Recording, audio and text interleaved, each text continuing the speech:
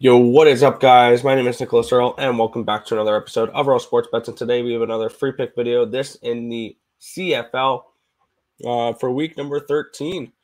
We have the BC Lions. They are week number 14. We have the BC Lions at the Montreal Alouettes. But before we get into this free pick video, quick reminder here at Earle Sports Bets, we are part of the SeatGeek Ambassador Program. So if you guys are looking to go get any sporting event tickets, any concert tickets, anything along those lines, head over to SeatGeek, use the promo code ESB. It'll save you $20 off your first purchase. BC Lions, -3 on the road against the Alouettes here.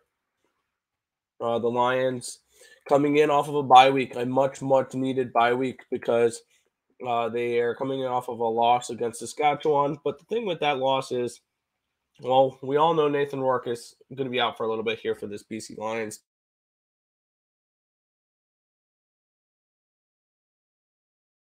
Going to be their third string quarterback. They did sign a quarterback, but he's not going to be ready for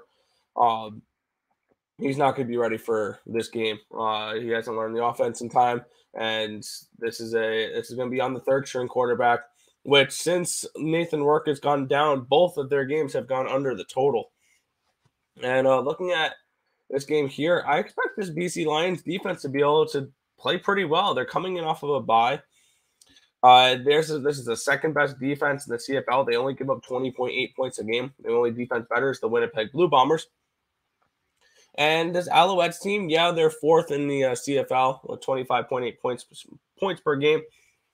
But with the third string quarterback with the BC Lions, I'm expecting a little bit more of a conservative play call, a little bit more running the football, and for this BC Lions to rely on their really good defense here. And I'm going to play the under in this game. I know it's scary to play unders with the BC Lions, but this is not Nathan Rourke's offense right now. And I think this is a time where I feel like this line, it feels like a Nathan Rourke line for this total. And I think it's way too high. I'm thinking this could be a 28-13, 28-17 type of win here for the BC Lions. So I'm going to go under the total of 53.5. With also, I'm probably going to add on the Alouettes team total under when that line becomes available on my book. But my official play for this one here, we're total of 53.5 between BC. Feel free to hit that thumbs up button and subscribe to the channel if you guys have not already.